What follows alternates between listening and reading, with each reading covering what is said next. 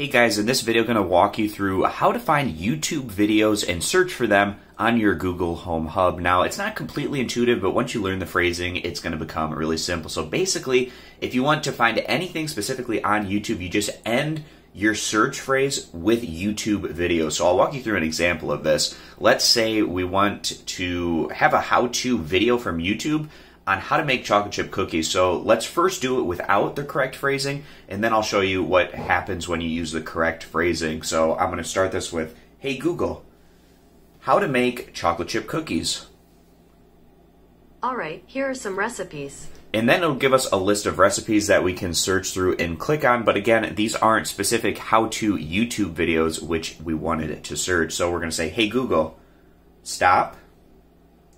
Alright, done. And that resets everything, gets us back to the main screen. And now we're going to do it so that YouTube videos actually show up. So we're going to say, "Hey Google, how to make chocolate chip cookies YouTube videos." Here's what I found on YouTube.